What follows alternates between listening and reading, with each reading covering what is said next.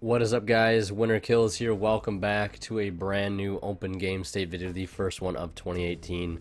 I wanted just to make a video so I could bring everybody up to speed on what's been going on with what are my future plans, basically. So with a lot of your guys' help on some of the previous videos that I posted, which are two dual videos, if you haven't seen those yet, you can go check them out.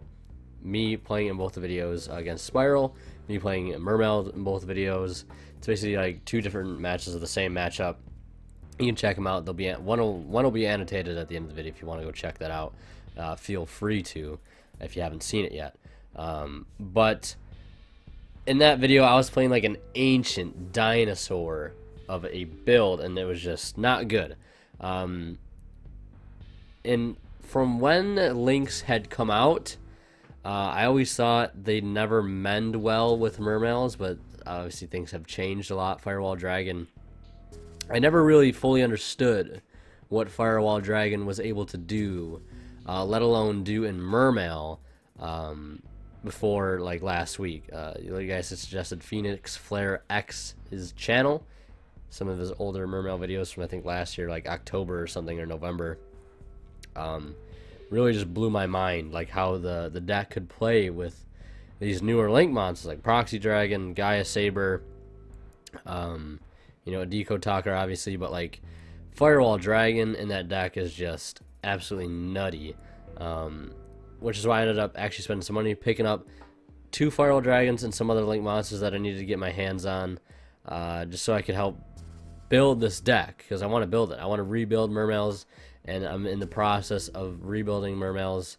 I'm just waiting on two cards, which is a Lind and a Sphere. I had to order those today, actually, because I forgot to order them a while back, because I thought I had them. I looked today, didn't have them.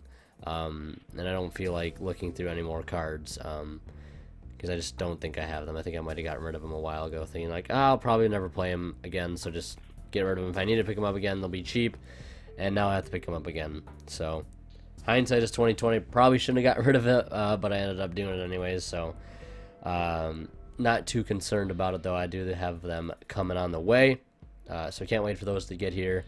But like I said, I did pick up some cards, and I'm in the works of making a new build. I'm going to show you guys that new build because I made a dueling book account just so I'd have somewhere to because I wanted to show you guys the list, because I don't have the deck in physical form yet. It's in shambles right now. I gotta once I get all the cards in, I'm gonna build the deck and then test it before I record anything with it, because the first video that I recorded it could be an absolute doozy, because there's so many new combos that I have to learn and stuff. It probably wouldn't be a pretty sight no matter what I was playing against. But this is the list. This is the list as of now. This is like pre-alpha, if I had to give a meaning to this, like what this is in the grand scheme of things. This is like very beginning state. Obviously consists of 3 Megalo, 3 Abisteus, whatever you want to call them, Pike, Turge, and Mander, double gunned, 1 Lind and 1 Osea for the Bahamut Shark combo. We'll come back to this later. 3 Prince, 2 Dragoons, 2 Marksmen, and 1 Infantry. I've been running 2 Infantry and 1 Marksman in the past, but it seems like a lot of people's builds are running this now. Deep Sea Diva, Moulin Glacier, the Elemental Swag Lord, and then you got 2 Gamma Seals. I didn't really know what else to put in, because like I don't have Ghost Ash. That's why you see the Valors in here, and the 1 Ogre. I don't think Valor's too bad. It does target, so I guess it's not that great against Spiral in certain cases. If they have their field spell, I think, Spiral Resort. I don't know. Like I said, I don't have Ghost Ash, so I have to work with what I got. Whether or not it's the perfect pick, I'm not too concerned. They're just in here just to have something. You know, if I have to go second, I have some sort of defenses in my hands to stop any sort of shenanigans. But you see double Gamma Seal to clear big problem cards, big boys on the field. Double Aqua Spirit to set up Moulin Glacier plays, make rank 4s, etc., etc. The Hand Trap lineup, which is the Maxi Double Valor and the 1 Ghost Ogre. I'll put this guy over here. the one-ofs. And then for spells, 3 Moray, 2 Twin, 1 Soul Charge, 1 1-for-1, 1 Abyss Sphere because we're playing the Land, and 1 Solemn Warning. For extra, double Firewall, double Mastar Boy, 1 Decode, 1 Gaia, 1 Proxy Dragon, 1 Link Spider. I'm still figuring out what these guys' purposes are. I think it's to make the Firewall Dragons a little bit easier. Like I said, I have to learn the combos and stuff because they're just so foreign to me at the moment. Double Bahamut, double Toad, the Tomahawk to make all the tokens in the world, the Gaios because of another rank 7 option, and the Dweller. That's why you see this year, because I was thinking about going, you know, for the Mander play. If I do end up cutting Osea, the Mander play could help go into this card, which is a good going first card, but I don't think you need it when you have cards like Firewall. But Firewall does get burned a lot of times during the opening combo, so I don't know how good of a first turn board that sets you up for.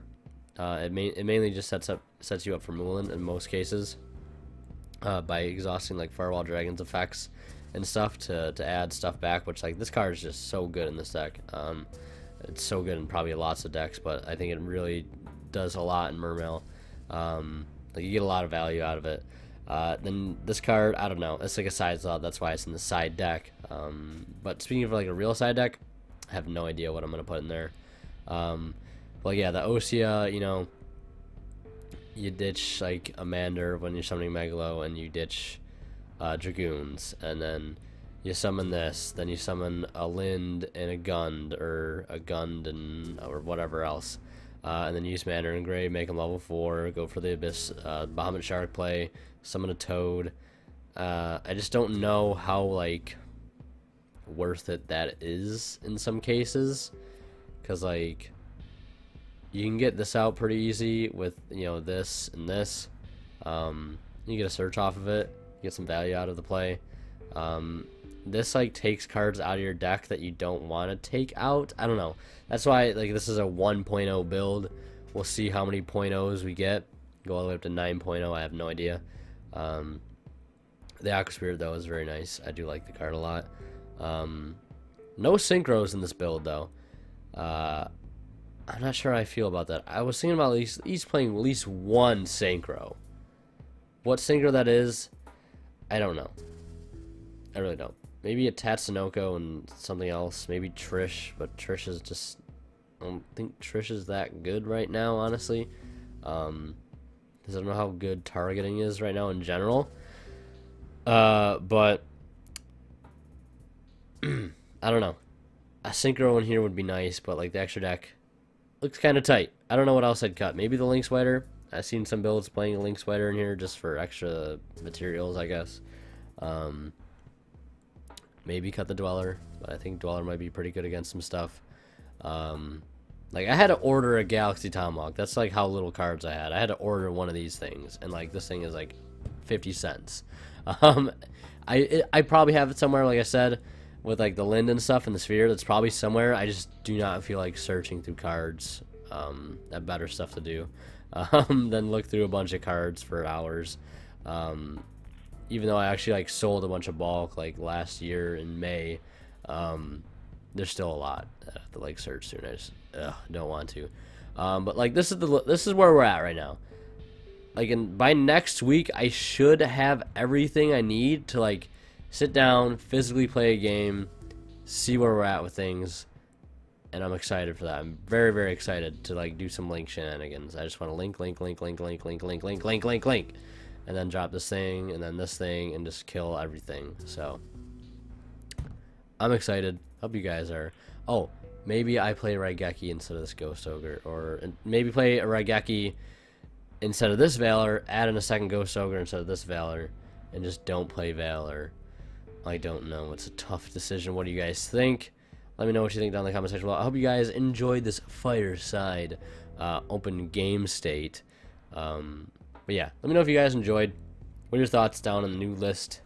Leave them in the comment section below. And yeah, thank you for joining me during this episode of Open Game State. We'll see you in the next one.